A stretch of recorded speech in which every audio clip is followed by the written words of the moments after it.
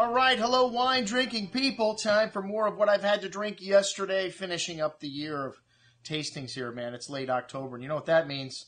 We shut things off in November. We got a lot of catch-up work to do. We'll probably have what I drank yesterday for the whole month of November. We still got some tastings going on. We'll cover those, but getting ready for the holidays here. I'm glad to see your friend Sean from Palmaz. This is one of the most exciting new wineries to hit Napa Valley the last decade. Dr. Palmaz invented the stint, and this gave him international notoriety and a lot of cash. And, man, that's what it takes to make a first-class winery in Napa Valley or anywhere like that. You know, the dirt there is $250,000 an acre. And then he's developed this project from the ground up, or the ground down in this matter, because he's 16 stories into a mountain. And everything is gravity flow here. They've got, a tank for every single block on the vineyard. There's 24 blocks, 24 tanks, and they ferment everything separately. And Mia Klein is there making the wine. She developed some new techniques, like when they rack the wines, they rack them from the barrel that they're in to a stainless steel barrel, and then clean the barrel out, and then rack it back into that barrel so they never see a different barrel, just in case there's something funky going on in that barrel. It doesn't get translated to any of the other wines. These guys have taken every step they possibly can to make the best wine. And you know what? I could see the writing was on the wall from day one. This was going to be a hot property. We have been sending people to this winery to see it. I've been there myself, but everyone that comes back just raves about it.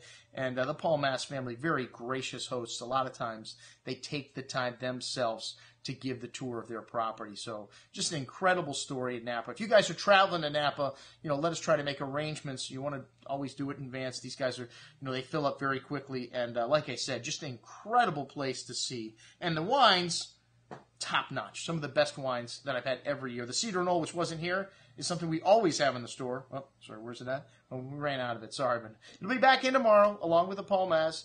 And the Chardonnay this year, one of the best Chardonnays that they've made at this property, even though 2011, a very difficult year. It just goes to show what you can do when you have the money and the time to treat your vineyard like these guys do. They still made a very good Chardonnay here.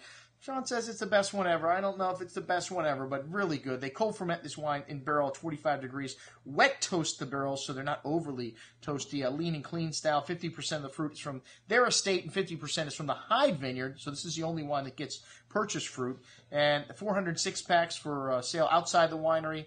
They keep as much at the winery, so only 412 bottle cases made of this wine. Really a nice Asian pear and fresh apple kind of fruit to it. Good hand of fresh earth minerality, some lemon balm, citrus, and a really distinct minerally earthy note to this wine, showing on the second day, almost like a dark cocoa note to this wine. Really unique. I don't think I've had a Chardonnay like it this year. A very fine and elegant style Chardonnay with hints of that vanilla bean spice and lemon zest, a good amount of minerality, leaving into a tongue-tingly finish, an excellent bottle of Chardonnay. And like I said, a great effort for this 2011 vintage. The 2009 Palmaz Napa Cab, this wine's got 1% Petit Verdot in the blend, just shy of 50%, comes from the block at 1,400-foot elevation, all volcanic rock here. Like I said, there's 24 blocks on the vineyard, there's 24 tanks, so everything gets fermented separately, and then they go and pick and choose which ones they want to put in their top wine. Everything else goes into Cedar Knoll, which is why the Cedar Knoll, to me, one of the best values in Napa Valley. It's like $45 a bottle, and it's just all the stuff they'd make it into Palmaz, which is $124.50 a bottle, which this wine is. I mean, 2009 is a great vintage, but this wine, it just gets better and better every year. A very good amount of juicy fruit to the nose, cassis, black currants, sweet tobacco spice, dark chocolate, along with some loamy, earthy notes.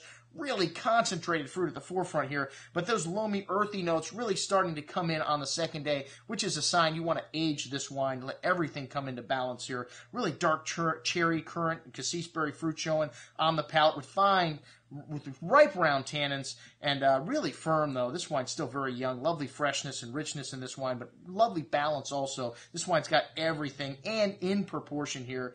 Textbook Napa Valley Cabernet with a long finish. This is most excellent juice. $124.50. Great stuff again this year from Palmaz. All right, I'm your host, Andrew Lamposoni, signing off for the Wine Watch, saying remember, always drink the good stuff first.